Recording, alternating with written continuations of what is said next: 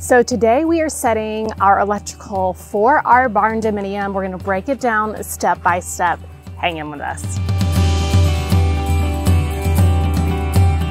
All right, so this is what we did.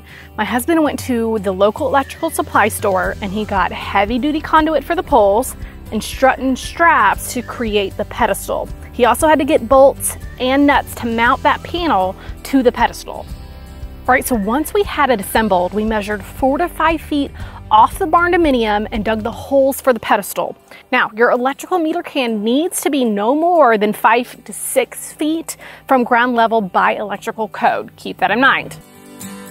All right, so now it's time to set the pedestal and then make sure you level it both ways.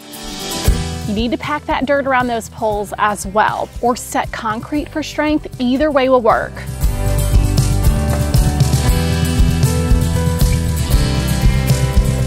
Our pedestal is about 3 foot in the ground, so we didn't use concrete at all.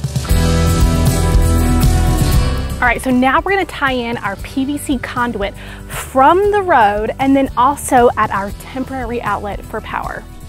Now that outlet can be put on the rear of the panel or the side of the panel. We chose to go ahead and put it on the rear.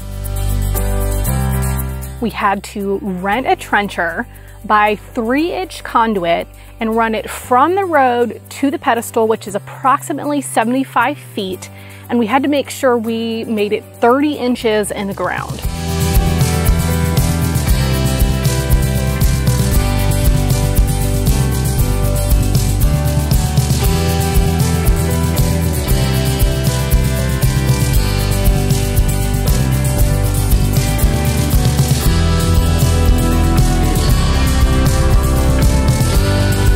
So quick tip number 1, the beauty of having this exterior panel is the fact that when you go to add circuits for exterior lighting and outlets, you have a source that you can easily tap into.